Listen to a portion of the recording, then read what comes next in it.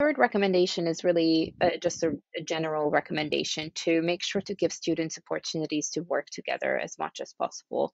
I know that there are quite a few modules where it's important for students to be able to master certain concepts on their own and to be able to perform tasks completely on their own.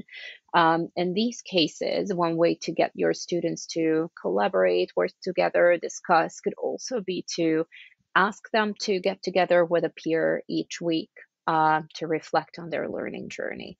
Or you could make it a practice within your live sessions. If you have space and time, then you could perhaps save 5 minutes at the end of your live session for students to discuss their progress and to reflect on their learning in small groups.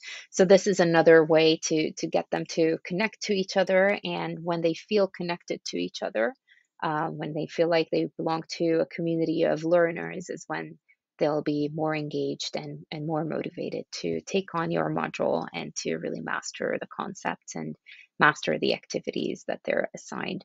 I hope you find these tips helpful. So again, tip number one is set up a Meet Your Group section before term starts.